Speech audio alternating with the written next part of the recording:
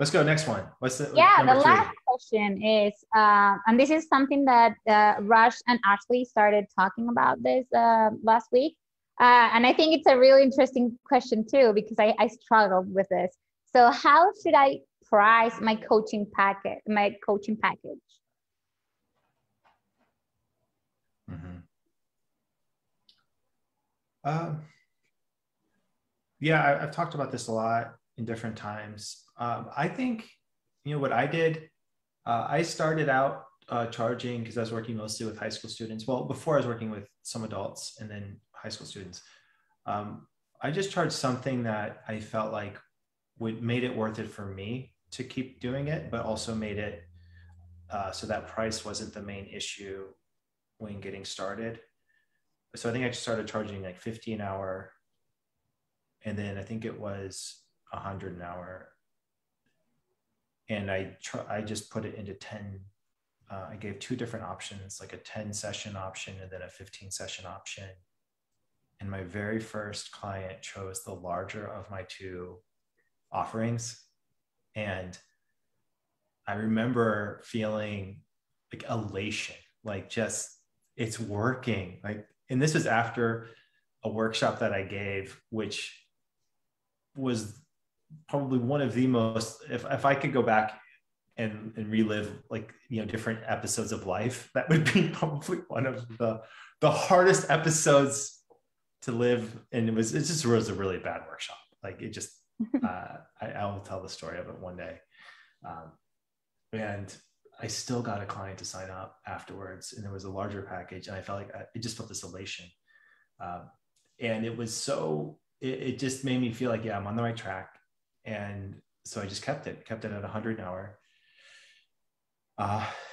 And when a client came to me and said, I really want to work with you, but I can't afford this, then the question is, well, what can you afford? And then we got, and then it was a conversation. It was like, okay, like I can do this, or, and what I realized very quickly is I didn't want to, I knew I needed to make money. I needed to be sustainable,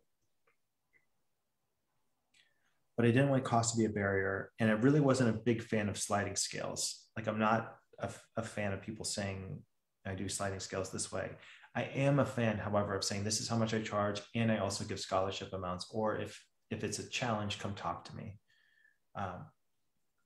And a lot of the most fulfilling work I did was with different nonprofits, where I would work and be able to donate my time in certain ways. And then the nonprofit we'd have some sort of reciprocal relationship where I would get some money so I could count them as hours for my certification, but it wasn't, my main thing was I just needed to get coaching hours.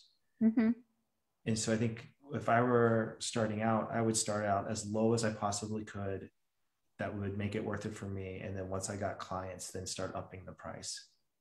And that's what I did. And eventually my prices were around $210 an hour, which I realize is a lot for academic coaching, but I also was doing a lot of volunteer work. And then I also was doing some executive stuff, which I charge even more. Like we're talking $500 to $400 an hour. So you can make money as a coach doing this. It doesn't happen very quickly, but yeah, that's what I would say about it. Yeah, I do agree that it's not necessarily a long journey, but it's a perseverant journey. So it's not something that you're gonna just graduate, get your certificate, and magic is going to happen for you to be super successful. You can always try, right? But I also think that I started from less to what I charge today because of my experience, and also because I personally, I don't know if this may happen with other coaches in training, but I struggled a lot to define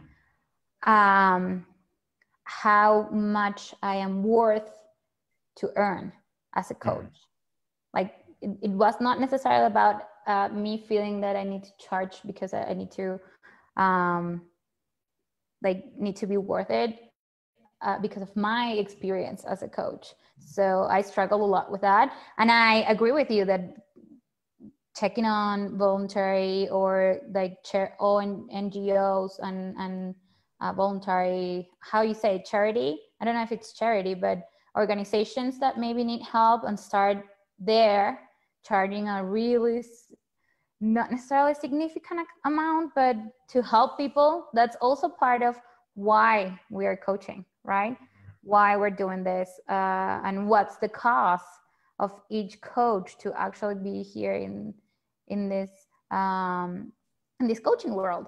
I do agree with you that it's a great way to get hours. So if you are out there looking for ICF hours or coaching hours, I would definitely encourage them to try to find charities or organizations that may need help, and you can just negotiate with them or have a contract with them. That would be awesome.